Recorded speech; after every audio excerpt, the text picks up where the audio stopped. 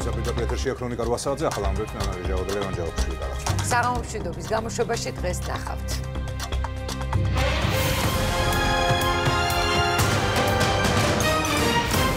დაზიანებები ყელის არეში და სისხლს ჩაქცევების ხეულზე. არ მჯერა რომ ის თავს მოიკლავდა. ჩატარდა ექსპერტიზა, გარეგულური დათვალიერება, ასევე აღებული იქნა ქსოვილოვანი მასალა. მკვლელობა თუ თვითმკვლელობა, რა გახდა ოკუპირებულ აფხაზეთში ირაკლი კვარაცხელია საეჭვო ვითარებაში გარდაცვალების მიზეზი. საქართველოს ნატოს კრიტიკულად მნიშვნელოვანი პარტნიორი. საქართველოს მიაღწია პროგრესს. საქართველოს სულ უფრო და უფრო ახლოს მოდის ნატოსთან. ეს არის ძალიან სერიოზული, ძალიან ფართო შინაარსის მქონე რეფორმები. სტოლტენბერგი 2018 წლის ანგარიშს აქვეყნებს, როგორია საქართველოსა და ჩრდილო-ატლანტიკური ალიანსის ურთიერთობაში მიღწევები და გამოწვევები. ამერიკული გავლენა ქართულ დემოკრატიაზე.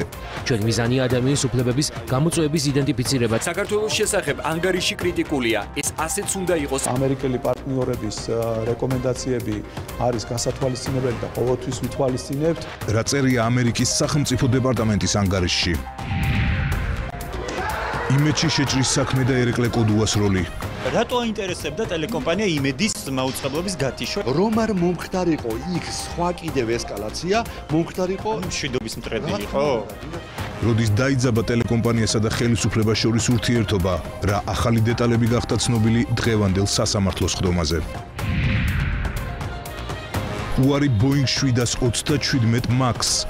სასწრაფოდ გავცემთ განკარგულებას 727 MAX 8-სა და 9-ის გამოყენების აკრძალვის შესახებ. ავიალაინერის ექსპლუატაციიდან მოხსნის გადაწყვეტილებას შეერთებული შტატებით შეუერთდა.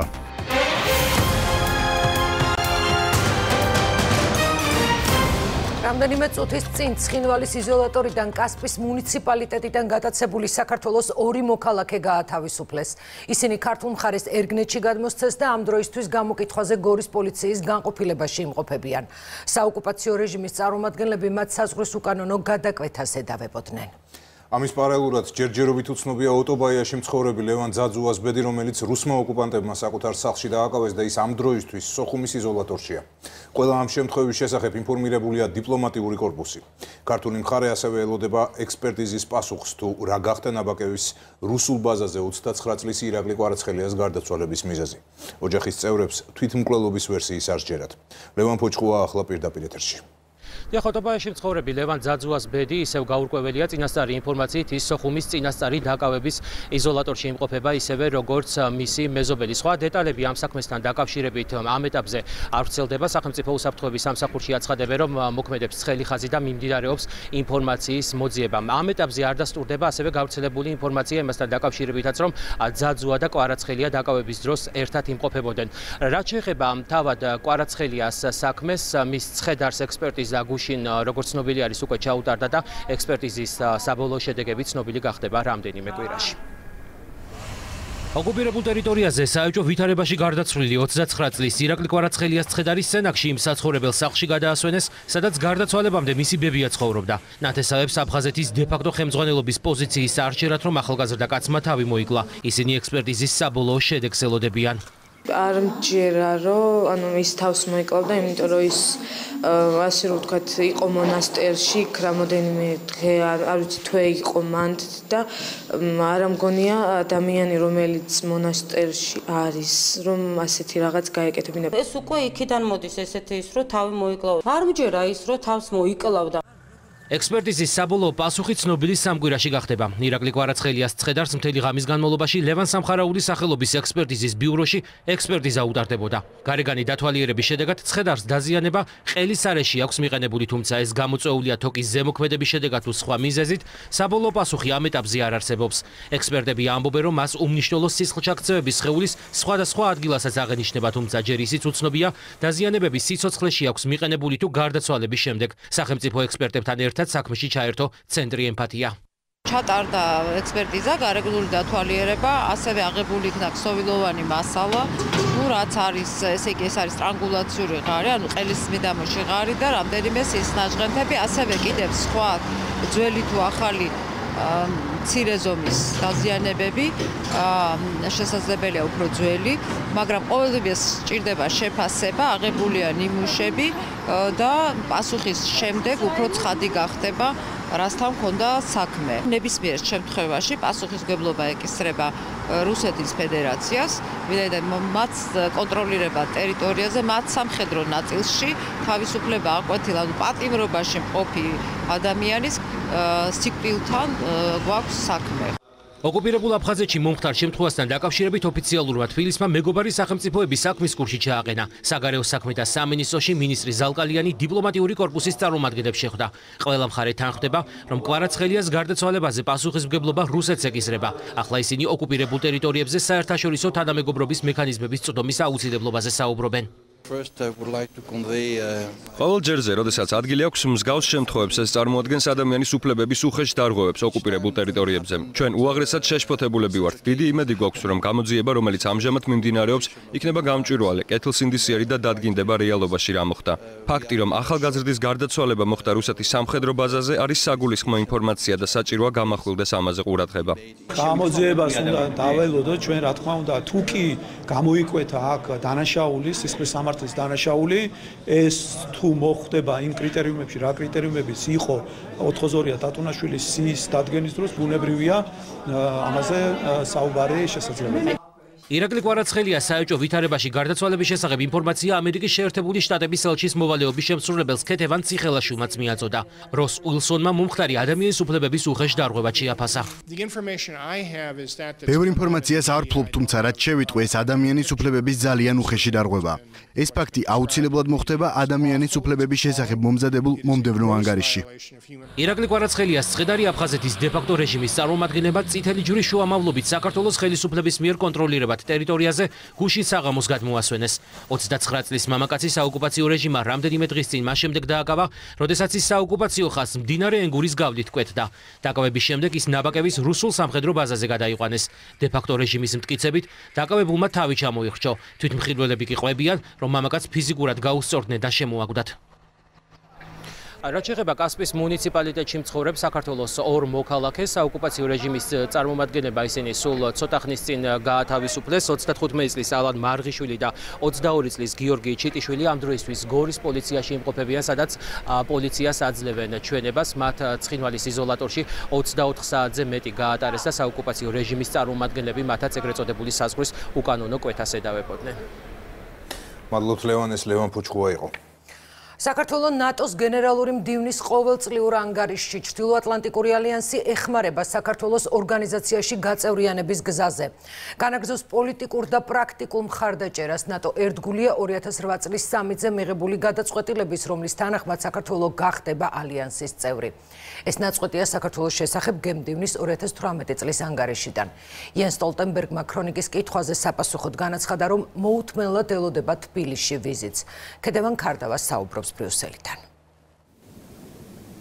ნატოს ღირებულ პარტნიორზე, ასპირანტ სახელმწიფოზე, რომელსაც ყველაზე დიდი წვლილი შეაქვს არაწევრი ქვეყნებიდან ორგანიზაციის მიერ წარმოებულ მისიებსა და ოპერაციებში, ანუ საქართველოზე, გენერალური მდივნის იენს სტოლტენბერგის მიერ მომზადებულ ამ 114 გვერდიან ანგარიში რამდენიმე თავშია საუბარი. ჩამოთვლილია საქართველოში გატარებული და დაგეგმილი რეფორმები. ყველა ის ინსტრუმენტი და მექანიზმი, რაც აქვს ჩვენს ქვეყანას იმისათვის, რომ მოემზადოს მომავალი წევრობისთვის. გენერალური მდივანი ორგანიზაციის ღია კარის პოლიტიკაზე წერს და იხსენებს იმ პირობას, რომელიც საქართველოს მიიღო ბუქარესტიდან 10 წლის წინ. ასპირანტი ქვეყნების რიცხვში რჩებიან საქართველო, ბოსნია-ჰერცეგოვინა და უკრაინა. საქართველოს ჩრდილოატლანტიკური ალიანსისთვის კრიტიკულად მნიშვნელოვანი პარტნიორია, რომელიც ნატოს წევრობისკენ მიისწრაფვის. მოკავშირეებს არაერთხელ დაუდასტურებიათ თავიანთი ძალისხმევა საქართველოს ნატოში გასაწევრიანებლად. ასე იწყება საქართველოს შესახებ ჩანაწერი გენერალური მდივნის ყოველწლიურ ანგარიში. საუბარია ყველა პროექტზე, რომელსაც საქართველოს ნატოს მხარდაჭერით ახორციელებს. ანგარიში გემდივანი წერს, რომ არსებითი პაკეტი საქართველოს თავდაცვის უნარიანობას აძლიერებს და საქართველოს ნატოში გაწევრიანებისთვის მომზადებას ემსახურება. ნატო საქართველოს პაკეტი 15 ინიციატივას მოიცავს. ეს პაკეტი მხარდაჭერილია 40 რეზიდენტი და არარეზიდენტი ექსპერტის მიერ ყველა მოკავშირე ქვეყნიდან, ასევე ფინეთიდან და შვედეთიდან. საქართველოს მნიშვნელოვან პროგრესს მიაღწია ავიაციისა და საჰაერო თავდაცვის სფეროში, შესყიდვების გამჭვირვალე კანონმდებლობის განვითარებაში, კიბერთავდაცვისა და ლოჯისტიკური შესაძლებლობების გაუმჯობესებაში. იენს სტოლტენბერგმა პრესკონფერენციაზე უპასუხა ქრონიკის კითხვას, თუ როგორ აფასებს გენდივანი 2018 წელს საქართველოს მიერ მიღწეულ პროგრესს ორგანიზაციაში გასაწევრიანებლად და რა არის მთავარი გზავნილი ვიზიტამდე ასპირანტი ქვეყნის მოქალაქეებისთვის. საქართველოს მიაღწია პროგრესს. ეს არის საქართველოს მოქალაქეებისთვის ჩემი მთავარი გზავნილი. საქართველოს სულ უფრო და უფრო ახლოს მიდის ნატოსთან. ჩვენ მივესალმებით საქართველოს მიერ გატარებულ რეფორმებს, ძალისხმევას რომ მოახდინოს თავდაცვისა და უსაფრთხოების ინსტიტუტების მოდერნიზება. რა თქმა უნდა, ჩვენ მივესალმებით და ვაფასებთ იმ წვლილს, რომელიც საქართველოს შეაქვს ნატოს მისიებსა და ოპერაციებში. ჩვენ ვხედავთ საქართველოში ნატოს წარმომადგენლობის გაზრდის აუცილებლობას. მე მოუთმელად ველოდები საქართველოში ვიზიტს. საქართველოს კვლავაც გასაწევი აქვს სამუშაო. ეს შეეხება რეფორმებს, კანონის უზენაესობას, თავდაცვის ინსტიტუტების მოდერნიზებას. საქართველოს ნატოსთვის ღირებული პარტნიორია. იენს სტოლტენბერგმა ოკუპირებულ ტერიტორიაზე მომხდარ მორიგ ტრაგიკულ შემთხვევაზე საუბრისას განაცხადა, რომ ნატო მტკიცედ უჭერს მხარს საქართველოს ტერიტორიულ მთლიანობასა და სუვერენიტეტს. ეს მხარდაჭერა ძლიერია და რა თქმა უნდა ამაში იგულისხმება საქართველოს უფლება დაიცვას თავისი მოქალაქეები. შემთხვევის დეტალებზე ვერ ვისაუბრებ, მაგრამ ხედავთ რომ რუსეთი არღვევს საქართველოს ტერიტორიულ მთლიანობას, ეგრეთ წოდებული სამხრეთ ოსეთისა და აფხაზეთის დამოუკიდებელ რესპუბლიკებად აღიარებით. გარდა ამისა ისინი გამუდმებით წევენ საოკუპაციო ხაზს. ხედავთ აგრესიულ ქმედებებს საქართველოს და მისი მოქალაქეების წინააღმდეგ. ეს კიდევ ერთი მაგალითია იმის თუ რატომ ეხმარება ნატო საქართველოს. ნატოში საქართველოს მისიის ხელმძღვანელი ანგარიში საქართველოს კონტექსტში გაკეთებულ ჩანაწერს დადებითად აფასებს და ერთობლივი წვრთნების მნიშვნელობაზე საუბრობს. ერთ კვირაში იწყება ნატო საქართველოს ერთობლივი წვრთნები. მნიშვნელოვანია იმით, რომ ნატო საქართველოს ერთობლივ ღონისძიებათა პაკეტი არის უკვე ქმედითუნარიანი. ეს არის პირველი შემთხვევა, როდესაც ერთობლივი წვრთნისა და შეფასების ცენტრის მიერ მოხდა როგორც პროცესის დაგეგმვა, ასევე მოხდება პროცესის განხორციელება. ეს არის მე ვიტყოდი და არ ვიქნები გადაჭარბებული, რომ ყველაზე ძლიერი მხარდამჭერი გზავნილი, რომელიც კი საქართველოს ნატოსგან მიუღია, დროის საკმაოდ შეზღუდულ და მჭიდრო მონაკვეთში საქართველოს ესტუმრება როგორც ნატოს გენერალური მდივანი, ასევე სამხედრო კომიტეტი. წვრთნები 2019 ნატო საქართველოს წვრთნისა და შეფასების ერთობლივ ცენტრში კრწანიში 18 მარტს ოფიციალურად გაიხსნება და 12 დღე გაგრძელდება. წვრთნებში ჩრდილოატლანტიკური ალიანსის 24 წევრი და პარტნიორი ქვეყანა მიიღებს მონაწილეობას, მათ შორის საფრანგეთი, დიდი ბრიტანეთი, ბალტიისპირეთის ქვეყნები, ამერიკის შეერთებული შტატები, ბელგია, თურქეთი, რუმინეთი, ნორვეგია. მარტის ბოლოს საქართველოს გენერალური მდივანი ნატოს სამხედრო კომიტეტთან ერთად ეწვევა. დღეს პრესკონფერენციაზე გენერალურმა მდივანმა განაცხადა, რომ 70 წლის იუბილე ორგანიზაციის აღინიშნება საგარეო საქმეთა მინისტრების შეხვედრაზე აპრილის დასაწყისში შეერთებულ შტატებში. ეს არის მხოლოდ წევრი ქვეყნების ღონისძიება, თუმცა პარტნიორებისთვის გაიმართება კონფერენცია და ამ კონფერენციაში აუცილებლად მიიღებს მონაწილეობას ასპირანტი ქვეყანა საქართველოს. ნატოს გენერალური მდივნის ანგარიშის გამოხმაურება მოხდა თბილისში. დოკუმენტი თავდაცვის მინისტრმა და პარლამენტის თავდაცვისა და უშიშროების კომიტეტის თავმჯდომარემ შეაფასეს. მათი თქმით, იენს სტოლტენბერგის განცხადება არის საქართველოს უპირობო მხარდაჭერა და პასუხი ოპონენტთა უსაფუძვლო ბრალდებებზე. დავით საგარელი ესაუბრა მათ და ისახლა პირდაპირ ეთერშია. თავდაცვის ინსტიტუციური აღმშენებლობის და ნატოსთან თავსებადობის კუთხით გადადგმული ნაბიჯების დადებითი და პოზიტიური შეფასება ასეთ განცხადებას აკეთებს ლევან იზორია საქართველოს თავდაცვის მინისტრის განცხადებით გასულ წელთან შედარებით საკმაოდ იმატა იმ სიახლეების და რეფორმების რაოდენობამ, რომელიც ჩრდილოატლანტიკური ალიანსის მხრიდან არის დადებითად შეფასებული. რაც შეეხება ირაკლის სესიაშვილს, ის აცხადებს, რომ ნატოსთან ურთიერთობის კუთხით 2019 წელი იქნება გაცილებით მნიშვნელოვანი. ამასთან ერთად თავდაცვისა და უშიშროების კომიტეტის თავმჯდომარე ამბობს, რომ ნატოს გენერალური მდივნის ყოველწლიური ანგარიში არის ერთგვარი პასუხი სკეპტიკოსებს, ასევე ოპონენტებს იმ უსაფუძვლო ბრალდებებზე, რომ თითქოს საქართველოს თავდაცვის სფეროში სერიოზული პრობლემები აქვს. თუ 2017 წლის ანგარიში საუბარია ნატო საქართველოს არსებითი პაკეტის ორ წარმატებულ ინიციატივაზე, წელს 2018 წლის ანგარიში საუბარია დამატებით 6 ინიციატივის წარმატებით განხორციელებაზე, რაც კიდევ ერთხელ ხაზს უსვამს თავდაცვის უწყების მიერ განხორციელებული რეფორმების მნიშვნელობას ჩვენი ქვეყნის ნატოში ინტეგრაციის გზაზე. ნატო ძალიან პროგრესულად აფასებს განხორციელებულ რეფორმებს. ეს არის ძალიან სერიოზული, ძალიან ფართო შინაარსის მქონე რეფორმები, რომელიც შეეხება როგორც საჰაერო თავდაცვას, ლოჯისტიკას, მათ შორის გამჭვირვალობასთან დაკავშირებით კანონმდებლობის გაუმჯობესებას. ამ მიმართულებით ჩვენ გვექნება ძალიან სერიოზული პროგრესი 2019 წელს.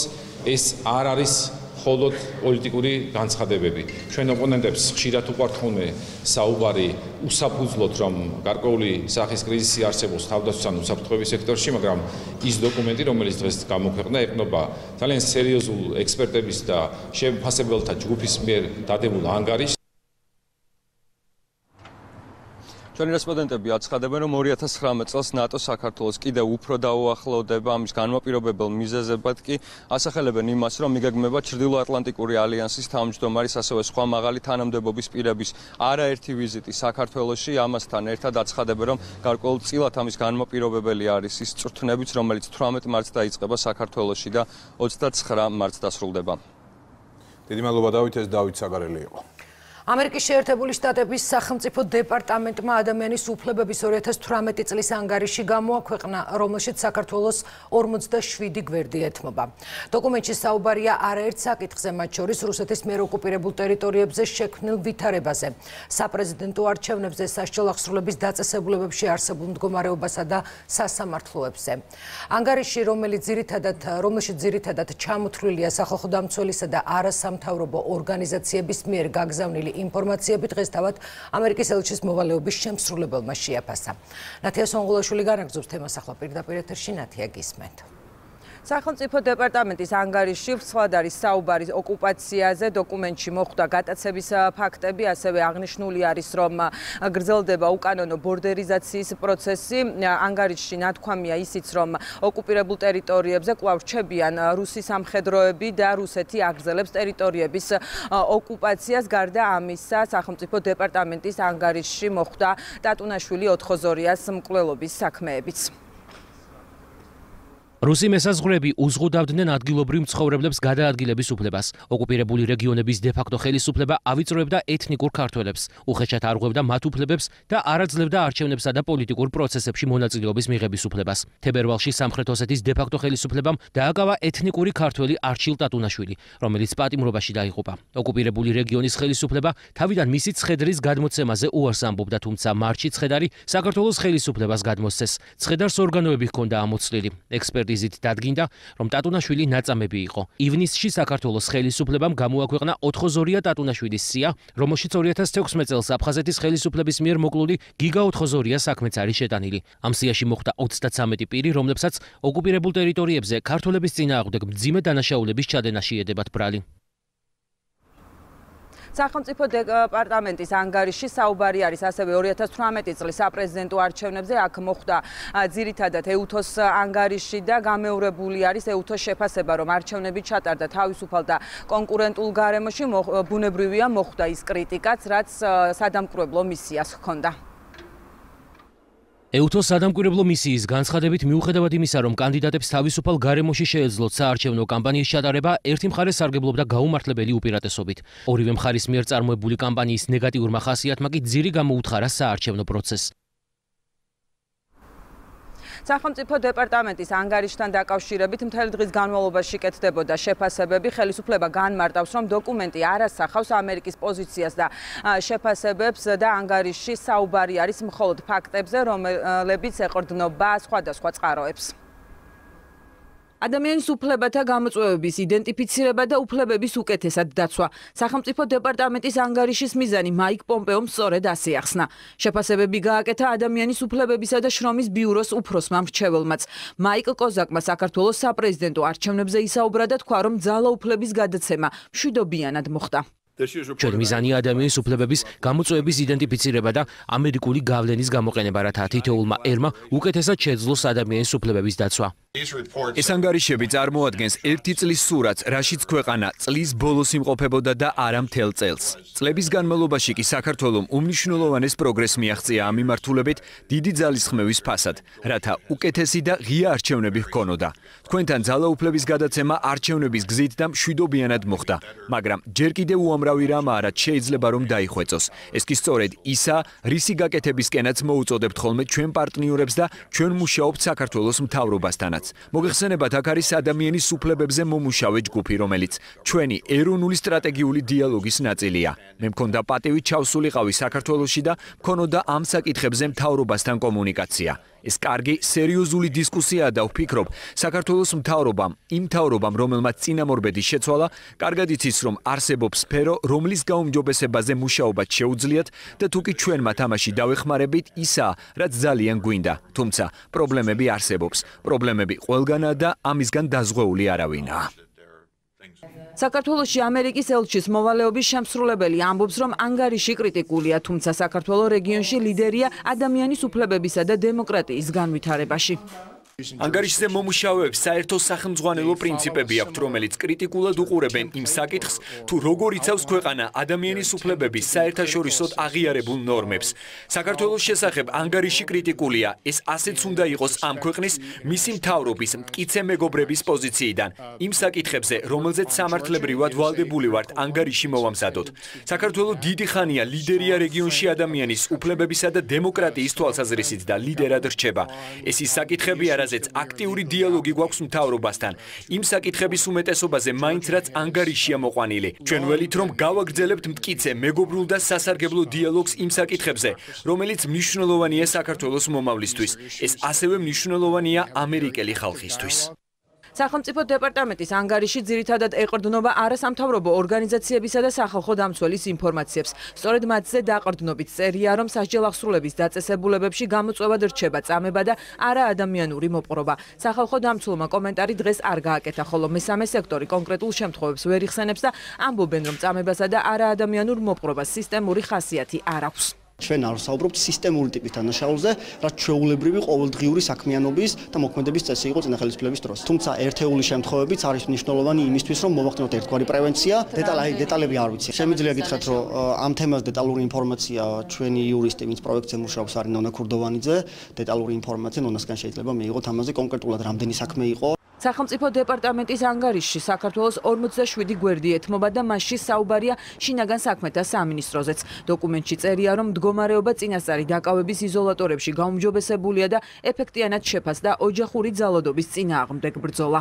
ხაზგასმით არის მითითებული, რომ შინაგან საქმეთა სამინისტროს მიერ დანერგილი რისკის შეფასების მექანიზმი წარმოადგენს ეფექტურ ინსტრუმენტს ძალადობის მსხვერპლთა უკეთ დაცვის მიზნით, ვინაიდან პოლიციის თანამშრომელს აქვს შესაძლებლობა სრულად შეაფასოს არსებული ვითარება და განსაზღვროს მოძალადის მხრიდან არსებული რისკები. ადამიანის უფლებათა დაცვისა და გამოძიების ხარისხის მონიტორინგის დეპარტამენტი აქტიურად არის ჩართული როგორც გამოძიების ხარისხის გაუმჯობესებისა და პოლიციელთა კვალიფიკაციის ამაღლების, ისე მსხვერპლთა დაცვის მექანიზმების გაუმჯობესების პროცესში. სახელმწიფო დეპარტამენტის ანგარიშში მოხვდა სასამართლოც. ამ შემთხვევაშიც ძირითადად მოყვანილია არასამთავრობო ორგანიზაციების ინფორმაციები, რომ არ არსებობს დამოუკიდებელი სასამართლო და რომ სასამართლოს მართავს ეგრეთ წოდებული კლანი. ანგარიში საუბარია პირდაპირ კლანზე და ბუნებრივია ეს ხელისუფლებისთვის უნდა გახდეს განგაშის საფუძველი, რომ მან განახორციელოს ისეთი რეფორმები, რომელიც საბჭოში და სასამართლო სისტემაში შეზღუდავს კლანის არსებობას. პირდაპირ არის დასკვნაში მითითებული ის წყარო, რაზე დაყრდნობითაც აკეთებენ, ასე ვთქვათ, ანგარიშის ავტორები ამ დასკვნებს და ეს წყარო არის ისევ და ისევ კოალიცია და არასამთავრობო ორგანიზაციები, რომელიც გასაგები არის უკვე, რომ სასამართლო სისტემის მიმართ გამოთქვავენ ერთი და იგივე პრეტენზიებს. შემიძლია მაგალითად მოვიყვანო საქმეთა განაწილების ელექტრონული პროგრამა, რომელზეც ჩვენ არაერთი შეხვედრა ჩავატარეთ არასამთავრობო ორგანიზაციებთან და ყველა მათი პრეტენზია გავაბათილეთ მტკიცებულებებით, რომ ელექტრონული განაწილების პროგრამა მუშაობს ხარვეზების გარეშე და იქ არანაირ ჩარევას ადგილი არ აქვს, თუმცა ჩვენ მაინც გვესმის მათი მხრიდან ეს ვთქვათ, ცრუ ფაქტებზე დაყრდნობით გავრცელებული ინფორმაციები. კრიტიკულია საპარლამენტო ოპოზიცია. ევროპული საქართველოს ყურადღებას არჩევნების შეფასების ნაწილზე აკეთებს, ხოლო ნაციონალური მოძრაობა ამბობს, რომ საქართველოში დემოკრატია არ არსებობს. ეს ანგარიში ნიშნავს იმას, რომ დღევანდელი ხელისუფლების პირობებში საქართველო ვერანაირად ვერ მიაღწევს ევროატლანტიკურ სივრცეში ინტეგრაციას, იმიტომ რომ ნატო და ევროკავშირი ეს არის დემოკრატიული სახელმწიფოების გაერთიანება და ჩვენ გვითხრეს, რომ ჩვენ სახელმწიფოში დემოკრატია ფაქტიურად არ არსებობს. ამ მომენტისთვის ალბათ ყველაზე დამახასიათებელი მაინც ის არის, რომ არჩევნების შემდგომი შეფასებები და ძალიან კრიტიკულია ამ მიმართულებით. ის რაც ეუთოს დასკვნაში იყო, პრაქტიკულად არის ყველაფერი ასრულებული, ძალიან ცუდია, ბუნებრივია ქვეყნის რეპუტაციისთვის, თუ ხელისუფლებას გონიერება აქვს, უნდა იზრუნოს იმაზე, რომ ეს პრობლემები ქვეყანაში არ იყოს. არჩევნების შესახებ გაკეთებულ შეფასებებს არ იზიარებს აღმასრულებელი ხელისუფლება. მინისტრთა კაბინეტი განმარტავს, რომ სახელმწიფო დეპარტამენტის ანგარიშში არ არის შეფასებები და ძირითადად მოცემულია მესამე სექტორის ინფორმაცია. ამერიკელი პარტნიორების რეკომენდაციები არის გასათვალისწინებელი და ყოველთვის ვითვალისწინებთ, მაგრამ მინდა თქვენი ყურადღება მივაქციოთ, რომ ეს არის ანგარიში, რომელიცშიც არ აგვაქვს ჩვენ შეფასება ამერიკის შეერთებული შტატების მხრიდან. ეს არის ანგარიში, რომელშიც არის წარმოდგენილი სხვადასხვა არასამთავრობო ორგანიზაციების და ოპოზიციური პარტიების შეფასებების კომპილაცია. რაც შეეხება საარჩევნო საკითხებს, მე გარკვეულად ჩართული ვიყავი ამ წინა საარჩევნო პერიოდში, როგორც მოქალაქე გამოვხატავდი ჩემს დამოკიდებულებას ამისადმი და მე პირადად ნამდვილად არც ერთ შემთხვევაში არ შევსწრებია, როდესაც რაიმე სახის ზეწოლა ყოფილიყოს. მართველი გუნდი განმარტავს, რომ სახელმწიფო დეპარტამენტის ანგარიშში საგანგაშო არაფერია. უმრავლესობის წევრები ამბობენ, რომ მუშაობა ვითარების კიდევ უფრო გაუმჯობესებისთვის გაგრძელდება. მე ვფიქრობ, ზედმეტად ვღელავთ ამ ანგარიშთან დაკავშირებით. ანგარიში უნდა განვიხილოთ, ასე ვთქვათ, ქვეყნის განვითარება დინამიურად, რა იწერებოდა ამ ანგარიშებში წლების წინ, რა იწერება დღეს.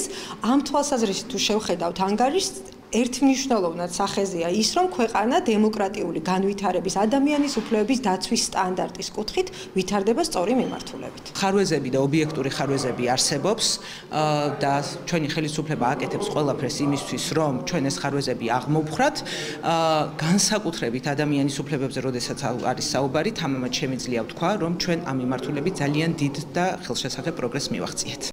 სახელმწიფო დეპარტამენტი ანგარიშს ყოველწლიურად აქვეყნებს და ტრადიციულად დოკუმენტში საერთაშორისო და ადგილობრივი არასამთავრობო ორგანიზაციების, ასევე საქართველოს სახალხო დამცველის მიერ წარდგენილი ინფორმაციები ხვდება.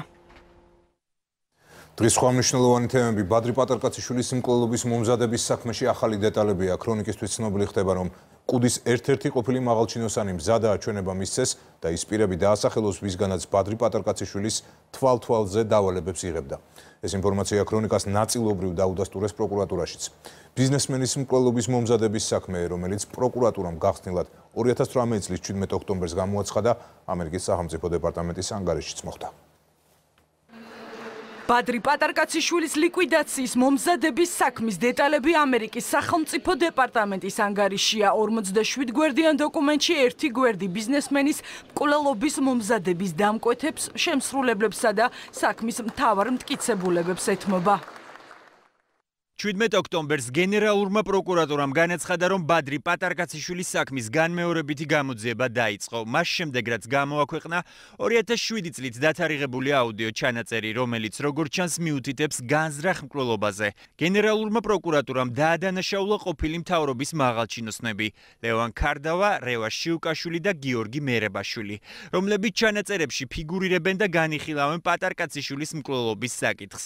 17 ოქტომბერს პროკურატურამ გამოაქვეყნა განცხადება, რომ მკვლელობა იგეგმებოდა ყოფილი პრეზიდენტის მიხეილ სააკაშვილის მითითებით, რადგანაც პატარკაციშვილი იყო პოლიტიკური კონკურენტი და მთავრობის დაუძინებელი მტერი. სახელმწიფო ანგარიში ხმაურიანი საქმის ის დეტალები მოხვდა, რომელიც დოკუმენტის მომზადების პერიოდში გახმაურდა, თუმცა ქრონიკისთვის ბიზნესმენის მკვლელობის მომზადების ახალი დეტალები ხდება ცნობილი. სანდო წყაროს ინფორმაციით, კუდის ყოფილი მაღალჩინოსანი მზადაა სასამართლოში საქმის სკანდალურ დეტალებზე ისაუბროს და ლიკვიდაციის დამკვეთებიც დაასახელოს. წყარო ქრონიკას უყვება, რომ ოქროს მოწმემ წინა საგამოძიებო პერიოდში პროკურატურას ჩვენება უკვე მისცა, რომელშიც ყოფილი მაღალჩინოსანი დეტალურად საუბრობს, ვინ მისცა ბრძანება კონსტიტუციური უსაფრთხოების დეპარტამენტის ათეულობით თანამშრომელს, რომ ბადრი პატარკაციშვილისთვის ეთვალთვალად და შარდენის კაფეების იმ ზარეულთა ვინაობა დაედგინათ, სადაც ბიზნესმენი სადილობდა. Просто თავარი ის არის, შენ რას შეძლებ რა. პირველ რიგში მაინტერესებს ყოველები, მაგის რა ვინ არის ყოველები და დაცვის სისტემა მთლიანად. იმას, რომ ყოფილი ხელისუფლების ყოფილი ძალოვნები პატარკაციშვილის ლიკვიდაციას მოწამლით განიხილავდნენ და ამისთვის ოჯახის პირადი მზარეულების ვინაობის დადგენას ცდილობდნენ, ეს აუდიო ჩანაწერიც ადასტურებს. საქმის ახალი და სკანდალური მოწმის შესახებ კი ინფორმაციას ნაწილობრივ გვიდასტურებენ პროკურატურაში. ამ ადამიანმა ჩვენთან გამოძიებაში დაკითხვისას დაადასტურა ეს ინფორმაცია მიღებული დავალების თაობას და რა თქმა უნდა ეს კიდევ ერთი მამტკიცებელი გარემოებაა ჩვენთვის, რასაც საქმის არსებით განხილვის თომაზე ეს მოწმე დაადასტურებს და ასევე მის დაქვემდებარებაში ყოფი კიდევ რამოდენიმე პირი. კუდის ყოფილი მაღალჩინოს გულისხმობთ კონსტიტუციური საფრთხეების დეპარტამენტის მაღალი თანამდებობის პირს, რომელიც ერთ-ერთ სამმართველოს ხელმძღვანელობდა. ის ასახელებს ვისი ხელმძღვანელობით ხდებოდა.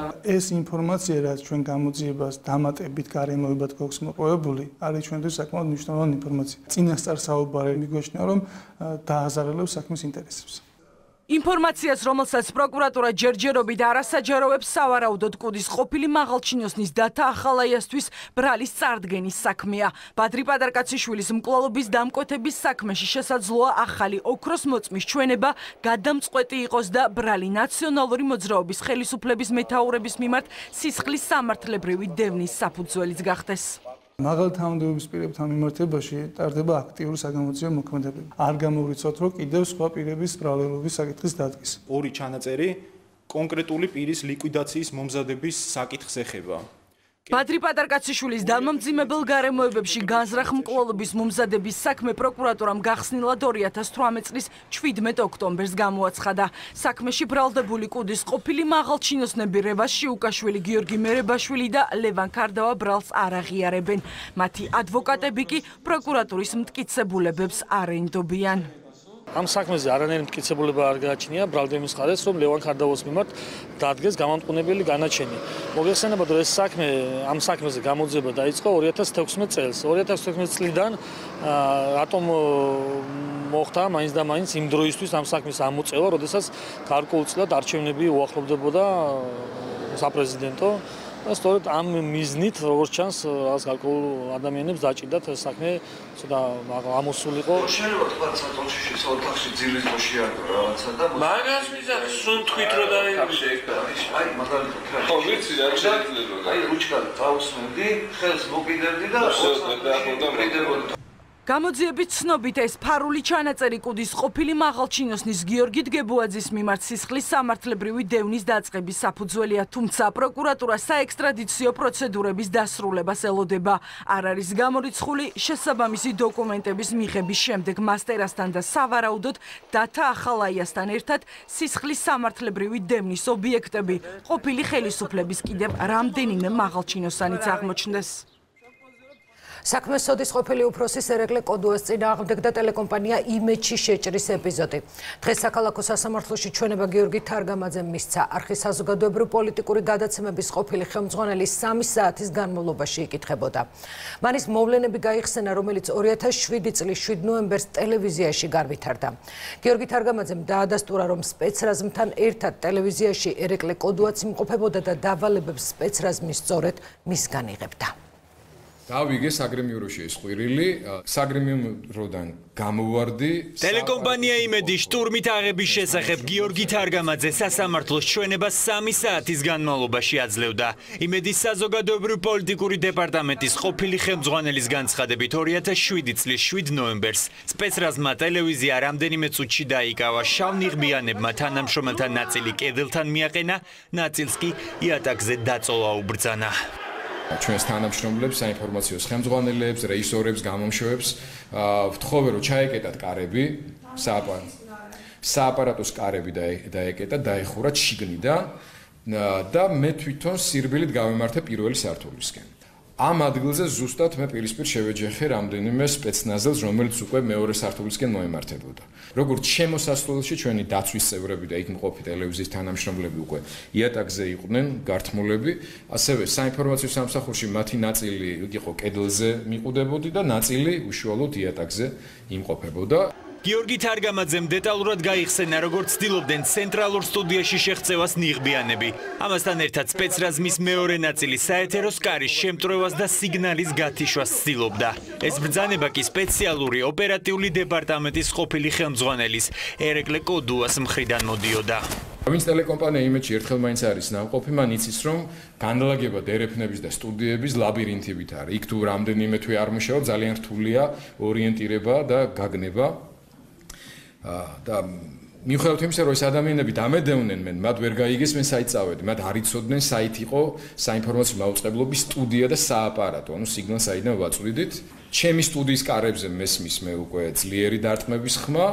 და ეს კარები ძალადობრივად იღება, შემოდის რამდენიმე სპეცნაზის თანამშრომელი, როგორც მინიმუმ 4-5, რაც ახლა ზუსტად მახსოვს იმ მომენტისთვის, კამერას ატრიალებენ, მე ძიძულებული ხვდები, რომ დავამთავრო ჩემი საუბარი პირდაპირ ეთერში და მე ჩამიყვანეს უკვე პირველ სართულზე. და პირველ სართულზე კიბის უჯრედიდან უშუალოდ ტელევიზიის შემოსასვლელამდე სანამ მივიდოდით არის ვიწრო დერეფანი. ეს არის ის ადგილი და ის მომენტი, როდესაც მოხდა ჩემი შეხვედრა ბატონ ირაკლი კოდუასთან. მოწმის ამჩვენების მიუხედავად პროცესის დასრულების შემდეგ ერეკლე კოდუას ადვოკატი ჯიუტა დამტკიცებდა, რომ კოდუა ტელევიზიაში არა დასარბევად, არამედ სიტუაციის დასამშვიდებლად იყო მისული. ერეკლე კოდუა იყო იმედში, იმიტომ რომ მას სამსახურებრივად და კიდევ მისი ოჯახური მდგომარეობიდან გამომდინარე აინტერესებდა იქ რა ხდებოდა და უნდა სიტუაცია განემუხტა. ამის გამო მივიდა ტელეკომპანია იმედში და არ ხელმძღვანელობდა სპეცოპერაციას. სპეცოპერაციას რომ ერეკლე კოდუა ხელმძღვანელობდა, ამის დამადასტურებელი მტკიცებულება არც წინასწარ გამოძიებაში აქვს ბრალდების ხარეს და არც ერთ მოწმეს არ განუხორციელებია, აქ უკვე მერვე თუ მეცხრე მოწმე დავკითხეთ. აბა გიორგი თარგამაძემ რა თქვა, კომუნიკაცია მქონდაო მასთანო? კოდუასთან მქონდა მე კომუნიკაციაო, შემოვიდა ერეკლე კოდუა და მან კითხა, მაუწყებლობა რომ გაითიშო რა უნდა მოხდეს ამისთვისო. რატო აინტერესებდა ტელეკომპანია იმედის მაუწყებლობის გათიშვა ერეკლე კოდუას? იმიტომ რომ ერეკლე კოდუა მივიდა იმედში, მას შემდეგ რაც უკვე იყო სპეცრაზმის შეჭრილი. როდის მივიდა, მაგრამ გათიშვა რატო უნდა და სპეცრაზმს ინტერესი ჰქონდა იმისი, ვინც იქ შავფორმიანები შევიდნენ, რომ უკვე შემტრეული იყო კარები, უკვე დაზიანებული იყო საეთეროს კარები, რომ არ მომხდარიყო იქ სხვა კიდევ ესკალაცია, მომხდარიყო მშვიდობის მტრები იყო. ერეკლე კოდუა სისხლის სამართლის საქმეზე 10-ზე მეტი მოწმეა გამოკითხული. საქმის პროკურორის განცხადებით, მოწმეები ადასტურებენ, რომ იმედში შეჭრის ოპერაციას სწორედ ერეკლე კოდუა ხელმძღვანელობდა. აღნიშნულმა პირმა პირდაპირ დაასახელა, რომ ტელეკომპანია იმედში გარკვეულ სპეცდანიშნულების რაც ხელმძღვანელობდა ერეკლე კოდუა, მას უშუალოდ კომუნიკაცია ჰქონდა ერეკლე კოდუასთან, რომელმაც უთხრა, რომ სპეცდანიშნულების რაზმის ტელევიზიაში შესვლის მიზანი იყო სიგნალის გათიშვა და უშუალოდ ერეკლე კოდუას მონაწილეობით მოხდა ტელევიზიის გათიშვა. ეს არის მნიშვნელოვანი ინფორმაცია სასამართლოსთვის. 7 ნოემბრისა და იმედის დარბევის საქმიდან ერეკლე კოდუას ეპიზოდი ცალკე წარმოებად გასულ წელს გამოიყო. ძირითადი საქმის ფარგლებში იმედის დარბევის ნაწილზე დაკითხულია 100-ზე მეტი მოწმე, მათ შორის არის ზურაბ ნოღაიდელი და ნინო ბურჯანაძე. ბურჯანაძე იყო ერთ-ერთი, რომელმაც ვრცლად ისაუბრა იმის შესახებ, თუ როგორ ცდილობდნენ ტელევიზიის დარბევის შემდეგ ყოფილი ხელისუფლების ყოფილი ჩინოსნები იმედის ჟურნალისტების შანტაჟს და მათ გადაბირებას. იაპონური ინვესტიციები საქართველოში და ქართული პროდუქცია იაპონიაში პრემიერ-მინისტრის ვიზიტის დეტალები ნახეთ რამდენიმე წუთში რეკლამის შემდეგ.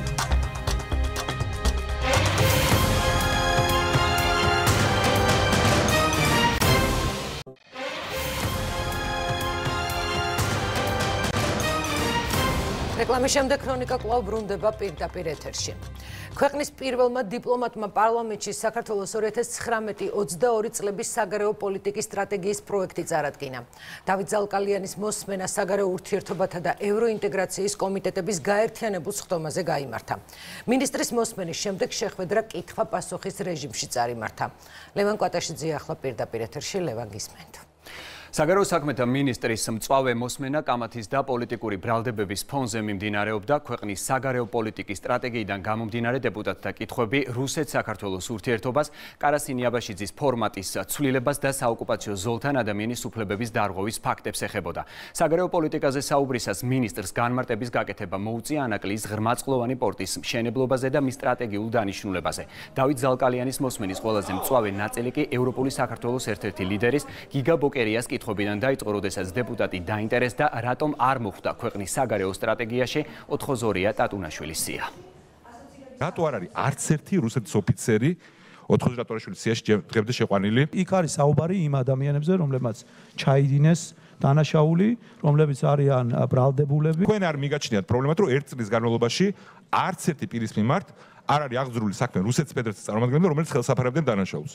რა კონკრეტული შემთხვევებიც იყო, ყველაფერზე არის საუბარი. ანუ რუსეთის ფედერაციის წარმომადგენლებს არ ჩაუდენიათ თქვენი აზრით დანაშაული. იქ რაც წარმოადგინა სია პროკურატურა. იქ არის იმპერატივი საუბარი. თქვენ რატო ერევით ჩემს საუბარში ასეთ კომპეტენტურ მინისტრთან? გვინდა რომ ნორმალურად წარიმართოს. ნორმალურად მიმყავს აბსოლუტურად. მოგახსენებ. ჩემი დრო არის და ნუ ჩამერევით ხო ოდნავ ცივილიზებულად გამოიჩინეთ. იმ კრიტერიუმებზე რა კრიტერიუმებიც არის ეს დოკუმენტი წარმოდგენილი? არ არის საფუძველი რუსეთის ფედერაციის ოფიცერებისთვის ბლარის საგარეო. არის თუ არა დრო საქართველოს დაიწყოს საუბარი იმაზე, რომ რუსეთთან მიმართებაში, როდესაც საუბარია სანქციების რეჟიმის დაკისრებაზე, ეს სანქციების რეჟიმი უნდა დაუკავშირდეს სწორედ შეუსრულებელ ვალდებულებებს. 2008 წლიდან 2012 წლამდე, როდესმე ყოფილა უშიშროების საბჭოს ფორმატში ასეთი კრიტიკული შეფასების საგანი რუსეთი მითხარით. როდესმე ყოფილა, რომ ამერიკის შეერთებული შტატების საკანონმდებლო აქტში რუსეთის ქმედებები ყოფილიყო ასეთი სიმწვავი და ოკუპაცია დარქმეოდა და საქართველოს ყოფილიყო სანქციების ნაწილში მიბმული. 2008 წელს, როდესაც ახალი დამთავრებული იყო ომი რუსეთთან, რატომ ვერ შეძლეთ სანქციების მიღება მითხარით? საგარეო საქმეთა სამინისტრო როგორ ხედავს ადამიანის უფლებების მძიმე დარღვევების ფაქტები, რაც ხდება ოკუპირებულ ტერიტორიებზე, რასაც ჩვენ ვერ ვაკონტროლებთ სამწუხაროდ, ესეთი მძიმე დარღვევების პრევენციას. ის რომ ერთადერთი მისია საერთაშორისო არის ევროკავშირის სამონიტორო მისია, რომელიც ვერ ახორციელებს სრულფასოვნად საკუთარ მანდატს, სწორედ ეს არის იმის გამომწვევი მიზეზი და იმ უკანონობის და უმსგავსების, რაც ხდება დღეს ოკუპირებულ ტერიტორიებზე. ამიტომ ჩვენი პრიორიტეტი იქნება საერთაშორისო თანამეგობრობასთან, ყველა აქტორთან, როგორც ორმხრივ, ისე მრავალმხრივ ფორმატებში მაქსიმალურად ამ შესაძლებლობის გამოყენება. დეპუტატების კითხვებს უპასუხებდა მანამდე დავით ზალკალიანმა საგარეო პოლიტიკის 2019-22 წლების სტრატეგია პარლამენტს წარუდგინა. პირველმა დიპლომატმა დოკუმენტზე საუბარი იმ საკითხებით დაიწყო, რითაც სტრატეგია წინა დოკუმენტებისგან განსხვავდება. ერთ-ერთი განმასხვავებელი საკითხი კი ისაა, რომ აქამდე არსებულ სტრატეგიებს სამოქმედო გეგმა არ ჰქონდათ. ის ერთადერთი დოკუმენტი იქნება ყველა უწყებისთვის საგარეო პოლიტიკის განსაზღვრისთვის. მინისტრმა დღეს ასევე დეტალურად ისაუბრა მიზნებზე და მათი მიღწევის გზებზე.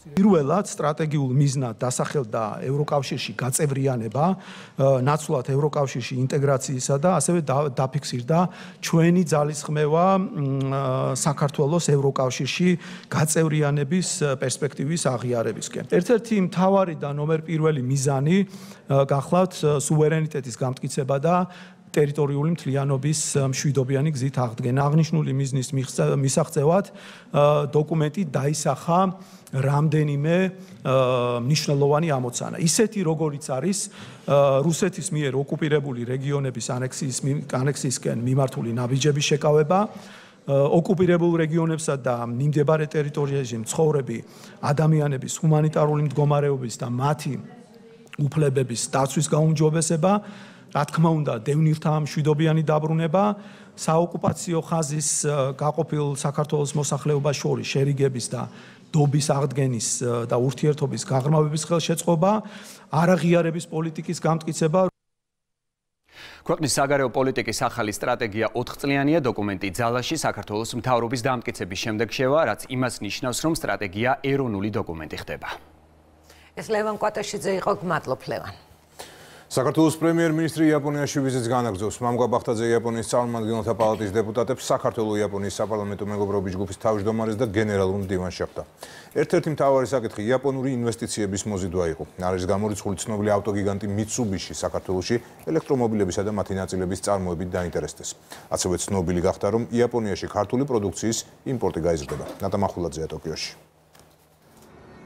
ქართული ღვინის შემდეგ არ არის გამორიცხული, რომ იაპონურ ბაზარზე მოხდეს ქართული თხილის, ნუშის და ასევე თაფლის ექსპორტი. მედიასთან საუბრისას დღეს ეს დააანონსა ეკონომიკის მინისტრმა გიორგი ქობულიამ. მას ჰქონდა დღეს შეხვედრები სხვადასხვა კომპანიების წარმომადგენლებთან და მას იმედი აქვს, რომ ეს უახლოეს მომავალში მოხდება. გარდა ამისა, დღეს გიორგი ქობულია შეხვდა ასევე მიცუბიშის წარმომადგენლებს. კომპანია მიცუბიში გეგმავს საკუთარი ბიზნესის გაფართოებას და მისთვის საკმაოდ მნიშვნელოვანია რეგიონი და განსაკუთრებით საქართველო და არ არის გამორიცხული, რომ ელექტრომობილების საწარმო ან შესაძლოა ელექტრომობილების ნაწილების საწარმო საქართველოშიც გაიხსნას. მიცუბიში დაინტერესებულია თავისი ქარხნების გაფართოებაში და ეს რეგიონი მათთვის საინტერესოა. დაინტერესდნენ როგორც ქარხნის, როგორც ეგეთი მზა პროდუქციის საწარმო ქარხნის ესემბლის ასეძახიან გახსნით, აგრეთვე განსაზღვრული ავტონაწილების ქარხნის საწარმოს გახსნით. ამასთან დაკავშირებით ჩვენ მოვილაპარაკეთ იმაზე, რომ ისინი ახლა დაიწყებენ დეტალურ კვლევას. იმასთან დაკავშირებით თუ რა ტიპის საწარმო შეიძლება გაიხსნას, ეს იქნება მზა პროდუქცია, თუ ეს იქნება ნაწილები, რა თქმა უნდა მათ აქვს დიდი გეგმები ელექტროავტომობილების წარმოების, შესაძლებელი ეს იყოს ელექტროავტომობილები. ღვინის გარდა მაგალითად არის ისეთი პროდუქცია, როგორც არის თაფლი, საქართველოს დიდი მწარმოებელი არის და შეიძლება იყოს. რა თქმა უნდა, აქ არის ტრადიციული წარმოება საქართველოში თხილის, აგრეთვე ლაპარაკი არის ხილის წვენების წარმოებაზე. არა მხოლოდ ღვინო, აქ საუბრობდით რა თქმა უნდა კაკლოვანი კულტურებზე, სხვადასხვა ხილის კულტურაზე, რომელიც მოთხოვნადია და საქართველოს აქვს წარმოების პოტენციალი. იცით რომ კივის პირველი პარტიები იაპონურ ბაზარზე ბოლო 2 წლის განმავლობაში გამოჩნდა, მაგრამ იაპონურ ბაზარზე ჩვენ ვფიქრობთ, რომ პოტენციალი გააჩნია სხვა სასურსათო პროდუქციასაც საქართველოდან, ვფიქრობ, რომ ხილის სხვადასხვა პროდუქციას, მათ შორის კაკლოვან კულტურებს, იგივე თხილს და ნუშს, კაკალს, რომელსაც ნელ-ნელა საქართველოს უფრო და უფრო მეტ საწარმოებს, იმიტომ რომ პოლიტიკა, რომელიც ამ პროდუქტების წარმოების ახალისების მიმართულებით იყო დაწყებული, შედეგებს უკვე ყოველ წელს მოგცემს. დღეს ქონდა მიცუბიშისთან ძალიან საინტერესო შეხვედრა და შევთანხმდით იმაზე, რომ მიცუბიში გააკეთებს მოკლე შესწავლას ჩვენი ბაზრის, რამდენიმე რაღაცას თავაზობთ, ერთ-ერთი არის წარმოება, ასევე ლოჯისტიკური ცენტრის გახსნა, რომლიდანაც ის დაფარავს ჩვენს რეგიონს, ორივე არის ჩვენთვის უმნიშვნელოვანესი. ამასთან ერთად დღეს კიდევ გვაქვს შეხვედრები ჰიტაჩისთან, ტოშიბასთან და ქრონიკა მინოლტასთან, რომელთანაც გვექნება საუბარი ასევე წარმოებაზე, ლოჯისტიკური ცენტრის გახსნაზე.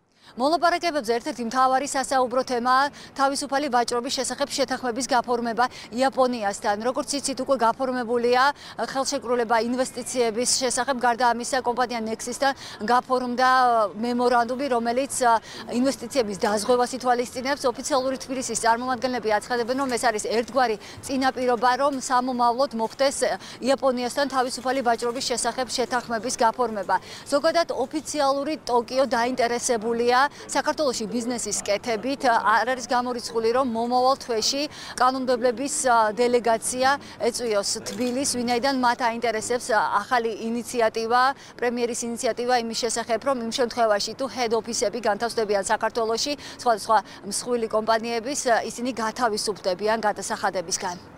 დასრულებულია მოლაპარაკება ეგრეთ წოდებულ ორმხრივ საინვესტიციო შეთანხმებაზე, რომელსაც რაღაც პროცედურები გადარჩა, პრინციპში შეთანხმებულია ყველაფერი.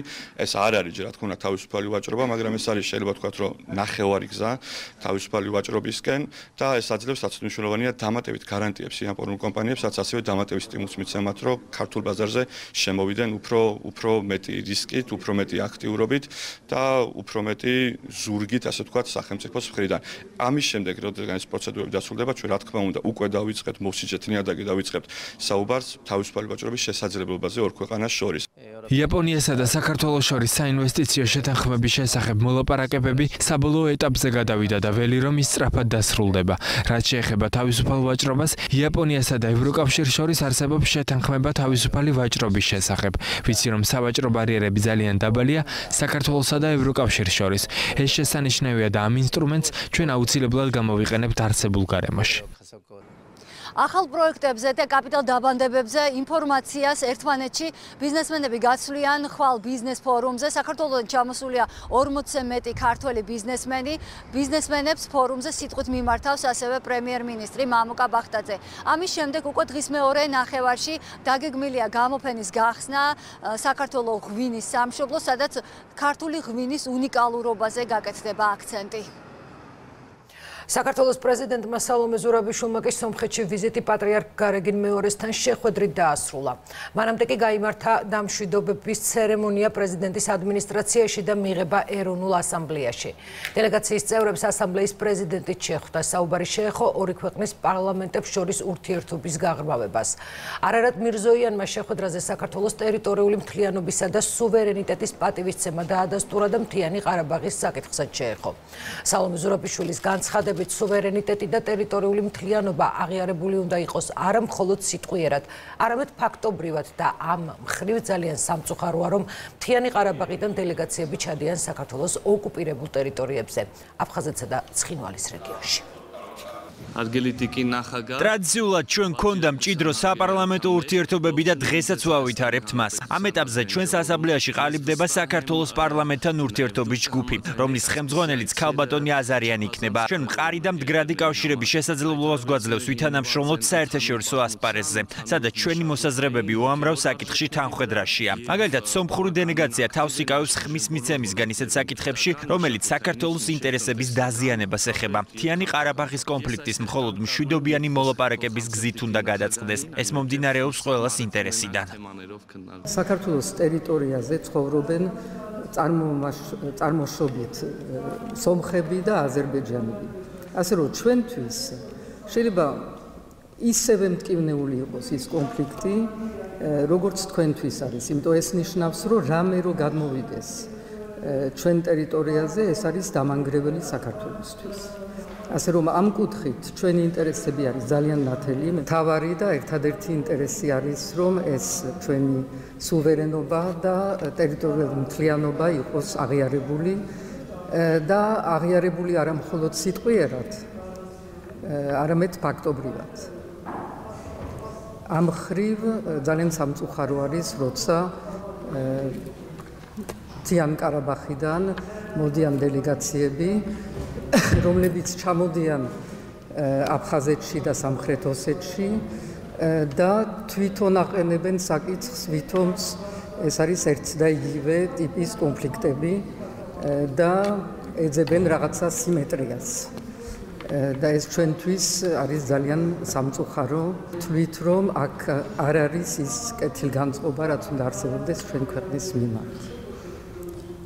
ასევე მე უკვე აღნიშნე, რომ არის საკითხი ეკლესიების აფხაზეთში, სომხური ეკლესიების, რომელიც იყო ანაშენდა ეხლახან და რომელიც არის გადაცემული რუსეთის მეტროპოლიტის დაქვემდებარებაში, რაც არის კანონიერად ძალიან დიდი ასევე დარღვევა ჩვენი ტერიტორიალური სუვერენობის და არის ასევე არა ისეთი ნიშანი, როგორც ჩვენ ველოდებით.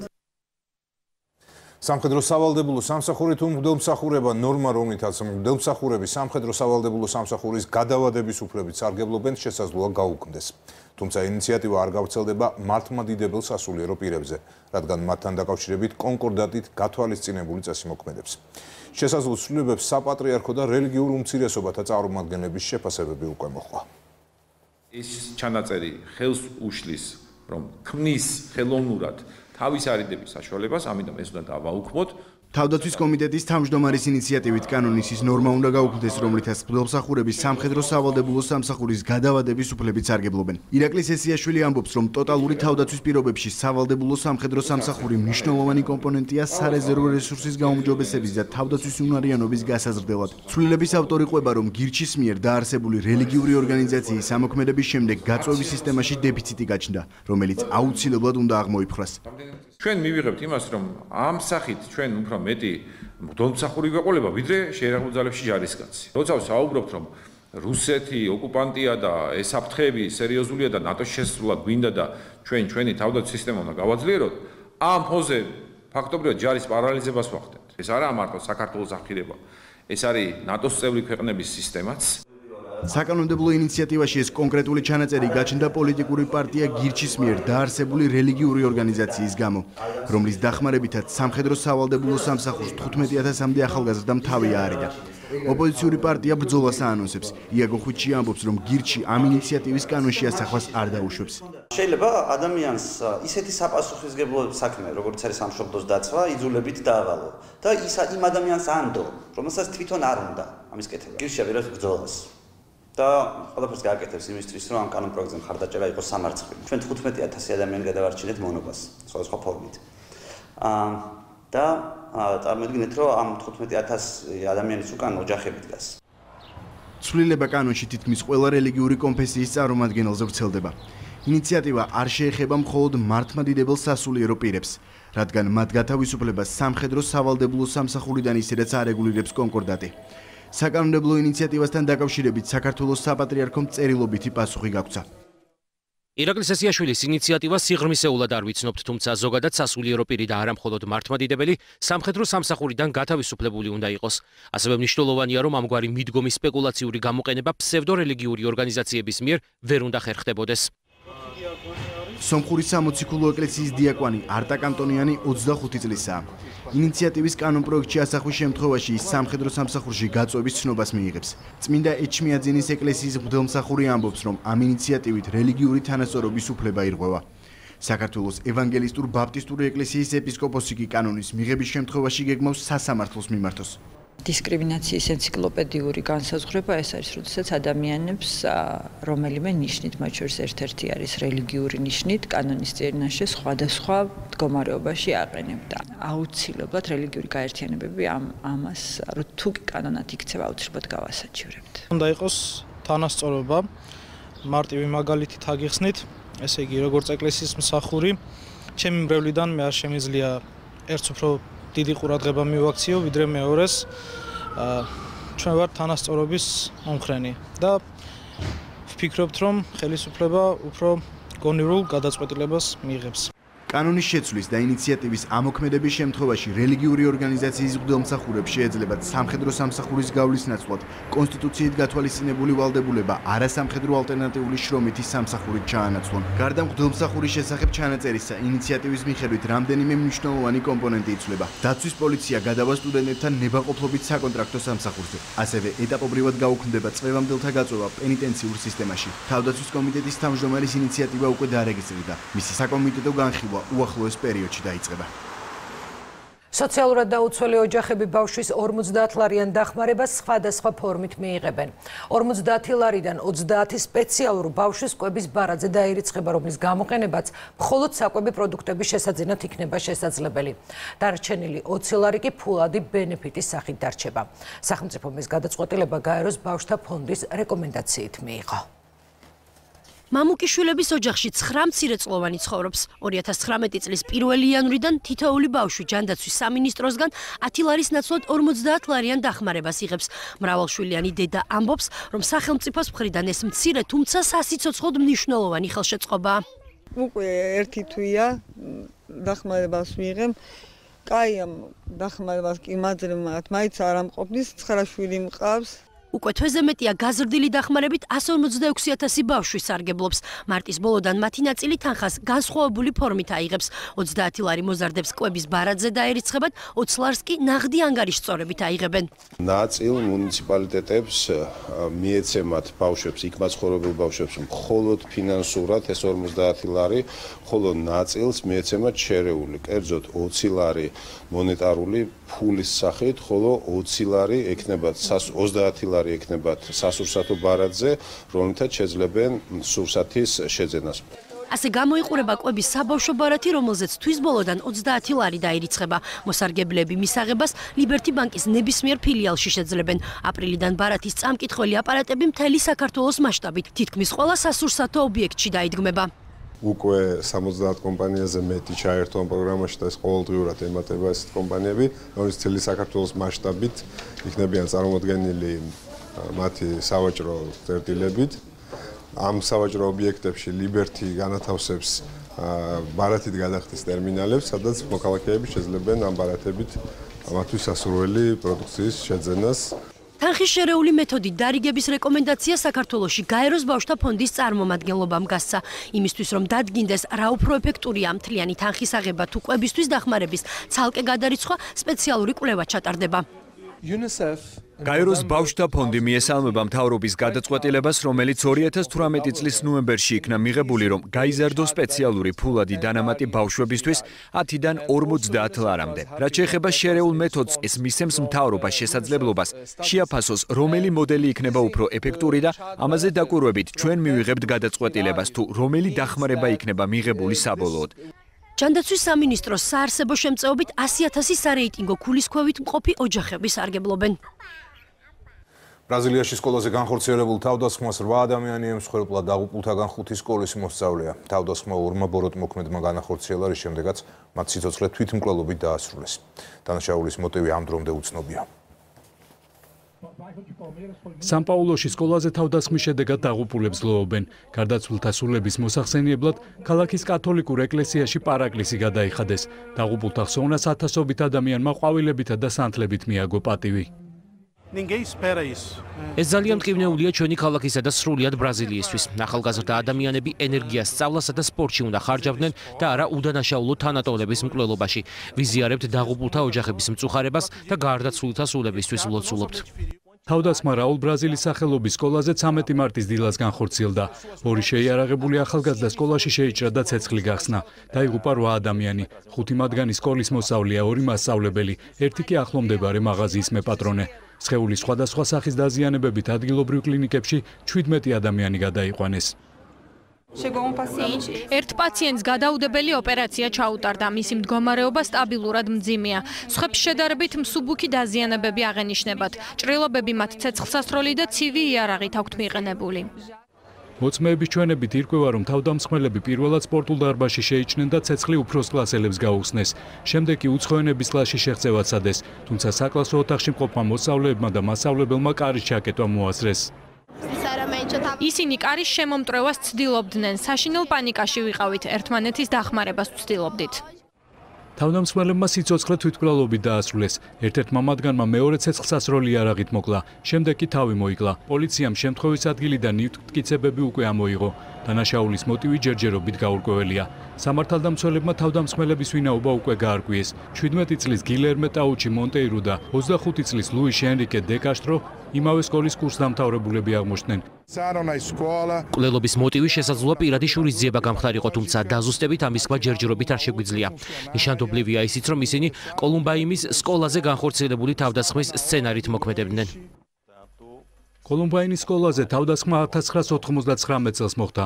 მაშინ ორმა მოსწავლემ 13 თანატოლი მოკლა და 23 დაჭრა. ბრაზილიაში სკოლებზე თავდასხმები იშვიათად ხდება. ერთ-ერთი ბოლო თავდასხმა რიო-დე-ჟანეიროში 2011 წელს მოხდა, რასაც 12 მოსწავლე ემსხვერპლა. Disney ცნობილი ანიმაციის ალადინის ახალი კინოეკრანიზაციის პირველი ტრეილერი გამოუშვა. პირველივე კადრებმა მილიონობით ნახვა და დიდი ინტერესი გამოიწვია. ალადინის კინოვერსიის რეჟისურა გაი რიჩს ეკუთვნის ფილმი მსოფლიო კინოეკრანებზე 24 მაისიდან გამოვა. ვიცი დიდხანს ელოდით, ამიტომ გეტყვით, რომ უკვე შეგიძლიათ ნახოთ ალადინის პირველი ტრეილერი. იმედია თავბრუ არ დაგეხვევათ. ასე თავბრო დამხვევად წარადგინა დისნეის მორიგი კინოს გაპარი ალადინის ჯინმა უილ სმიტმა. კლასიკური ანიმაციის პირველ კინოკადრებს რამდენიმე საათში მილიონობით ნახვა აქვს. ანიმაციის კინო რიმეიქისთვის ჯინის როლზე ჰოლივუდის მსახიობის უილ სმიტის გარდა მთავარი გმირების შემსრულებლებს დიდხანს არჩევდნენ. 2000-ზე მეტი მსახიობიდან ღარიბი ბიჭის ალადინის როლზე არჩევანი რეჟისორმა გაი რიჩმა ეგვიპტური წარმოშობის კანადელ მსახიობზე მენა მასუდზე შეაჩერა. პრინცესა ჟასმინის გმირს კი ბრიტანელი მსახიობი ნაომი სკოტი განასახიერებს.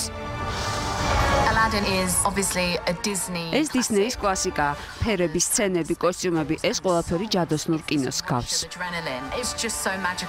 ფილმის რეჟისორმა ალადინი 1992 წელს გადაღებული ანიმაციის მიხედვით შექმნა. ამჟამად მაგიური კარიბჭიდან იწყება. კარგად ნაცნობი კითხვით, მენდობი, ჟასმინისა და ალადინის შეხვედრის სცენაც ცოცხლდება. კინოსურათს ბევრად მიმზიდველი ჯაფარა ჰყავს მსახიობ მარვან კენზარის სახით. ისევ ჯადოსნურია ოქროს ლამპარიც, რომელიც ალადინის ცხოვრებას თავდაყირა აყენებს. რა თქმა უნდა, ფილმი სავსეა დრამატული სცენებით. ალადინი 90-იან წლებში დისნეის ყველაზე წარმატებულ ანიმაციად ითვლებოდა, რომელმაც შემქმნელებს ამერიკაში 217 მილიონი, მსოფლიო მასშტაბით კი 504 მილიონი დოლარი შემოსავალი მოუტანა. გაყვანა. ახლა დილის 6 საათია, ჩვენ უდაბნოში ვართ, ალადინის სცენების გადასაღებად. ეს წარმოუდგენელია. აქ არც მწვანე ფონია და არც ანიმაციისთვის შექმნილი ჩანახატები. ნამდვილი უდაბნო და ქალაქი დისნეიმ ალადინის კინოვერსიისთვის ააგო. ფილმის ბიუჯეტი $28 მილიონ შეადგენს. ალადინის შემდეგ, როგორც დისნეის ხელმძღვანელები აცხადებენ, მორიგი კინორიმეიქები დამბო და მეფე ლომი იქნება.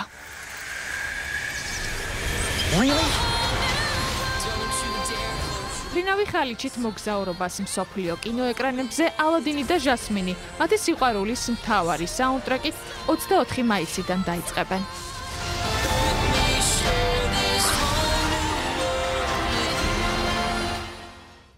ბოლოს შეგახსენებთ, რომ დღის ყველა სიახლე ვცლად უნდა ნახოთ იმედი ნიუზ-ზე. ქრონიკამი დასრულდა, ჩვენ ხვალამდე გემშვიდობებით ნახვამდის. ალბათ რომ გიყურეთ.